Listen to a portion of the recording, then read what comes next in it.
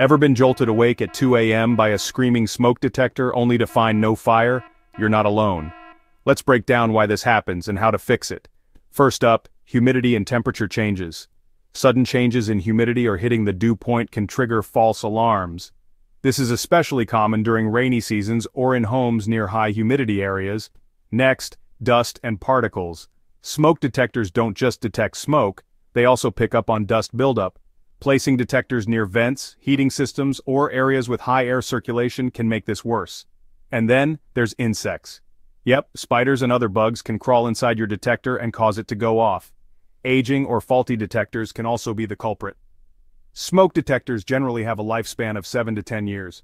Older models or faulty brands, like some complaints about kid models, tend to malfunction. Lastly, electrical issues. Hardwired detectors might malfunction due to wiring issues or power surges. So how do you fix these annoying false alarms? First, vacuum and clean your detectors regularly. Use a vacuum or canned air to clean the sensors without damaging them. Make sure there's no dust buildup near vents or air sources. Consider relocating your detectors away from humid areas or vents if possible. Inspect and clean the detector's interior to remove any bugs. Replace old or faulty detectors. Look for expiry dates and replace any older than 10 years. Switch to reliable brands like Xsense if you've had issues with others. Monitor humidity levels. Use a dehumidifier to reduce indoor humidity during rainy seasons. And if all else fails, consult an electrician for wiring issues or persistent false alarms.